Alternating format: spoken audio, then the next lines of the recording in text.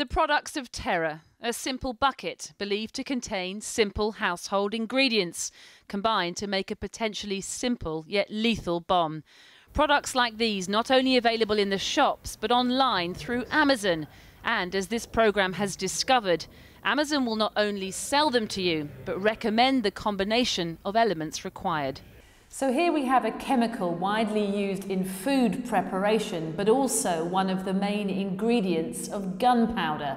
And just below, in the frequently bought together section, two other vital components.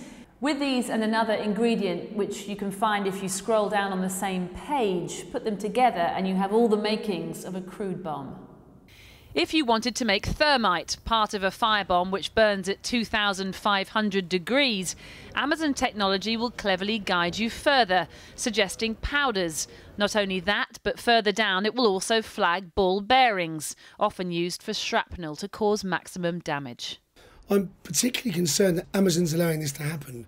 When we hear about bomb components being available from your kitchen cupboard or from the parts in your garden shed, we tend to sort of think, well, they can't be very powerful, they can't be very dangerous, they're very sort of crude, Heath Robinson. But the fact is, if you know what you're doing, it's very, very easy to make a very, very powerful improvised explosive device. Amazon's come under fire before for selling bomb-making manuals, which were reportedly still available even after the Manchester terror attack. And while they may have been removed, the technology that recommends groups of dangerous, potentially deadly chemicals is still very much in operation. Elsewhere, tech companies and terror often seem to go hand in hand. Facebook and YouTube have been criticised for hosting extremist, often illegal content.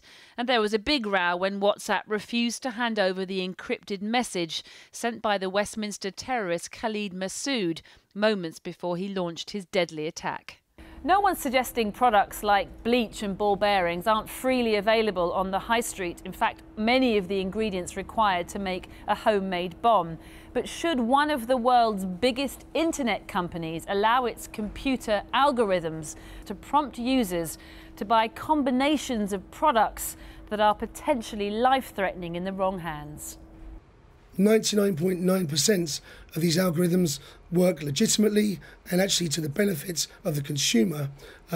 More needs to be done because there is still rogue elements that enables recommendations for not just the easy procurement of weapons and explosives, but also, if an individual actually accidentally misses a component part during the sort of bomb building or the acquisition stage, these algorithms currently actually recommend which additional components should be included just in case they've forgotten them. The government has issued reams of guidance on buying and selling explosive substances, including this leaflet with lists of restricted chemicals and tips for how to spot suspicious people. But crucially, there's no separate rules for online stores like Amazon. In a statement, Amazon said, "All products sold on Amazon must adhere to our selling guidelines, which also adhere to all UK laws. We will work closely with the police and law enforcement agencies should circumstances arise where we can assist investigations." The question still remains, when Amazon says frequently bought together for certain combinations of products, how many customers have in fact done just that, and for what purpose? Well, I think this is shocking. Amazon is one of the biggest companies in the world, one of the richest companies in the world, and they have very sophisticated algorithms that they should be able to use to prevent this kind of thing happening. The idea that a company like this could be making it easier for people to put together dangerous explosives, I think is very disturbing. Then they have a sort of final offering, which is other people who have bought what you've bought. And in this case, they suggest ball bearings. And that's perhaps the most disturbing thing of all when you look at this. And that's why Amazon really needs to recognise that they have some social responsibility in this. They make huge profits from selling things to people all around the world and from linking one product to another. But they make sufficient profit that they really should be able to use that in order to invest in proper safeguarding and in order to be able to make sure that this kind of thing does not happen. open. As chair of the Home Affairs Committee, will you be raising this? Will you be making recommendations? Well, we have already made recommendations to the government about social media companies who don't act swiftly enough to take down online extremism and illegal material, and they should be being penalised. They should face fines, strong fines and penalties if they don't act swiftly enough, basically to meet their legal as well as their moral responsibilities and obligations. And I think we are obviously now going to have to look more widely at companies like Amazon and others as well. We know that online radicalisation, online extremism is a serious issue and a growing issue, and we do need more action against it. Yvette Cooper, thank you very much indeed for joining us. Well, we've seen an unprecedented number of attacks over this last year, and quite clearly, we are being targeted on a regular basis. Whilst the response to the emergency services has been first class, the real challenge now is how can we stop this happening? We've seen people from a variety of different backgrounds, some self-radicalised, some with a previous history known to the security services, but whilst our response has been very good, we've got to start getting further down the line and stop this happening in the first instance. Given the time that's elapsed since 7/7 and today, I mean, what do you think has changed? Well, I think we've seen a new arrival of people. We've seen people coming in who've not got any great history. They may not have been to abroad and been radicalised. We've been self-radicalised people here. Many of them have not been through any particular training here. They've, via the internet, via local influences, have very quickly obtained the ingredients to make a device and have decided to attack. So that makes the task for the intelligence services and the police very, very difficult indeed.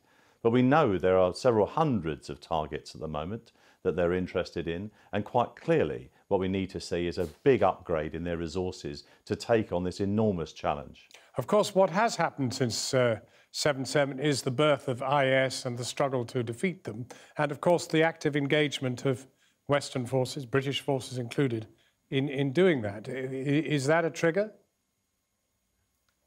Well, of course. I mean, that has inspired lots of people to go abroad. But the big danger at the moment, of course, with IS being in trouble, is fighters returning here and to other parts of Europe and finding their way here from Europe. So that's another big challenge that our security forces have got to take them on, because these will be hardened fighters, very radicalised, very tough, lots of experience, and they provide a real threat, I think, to us and to the rest of Europe.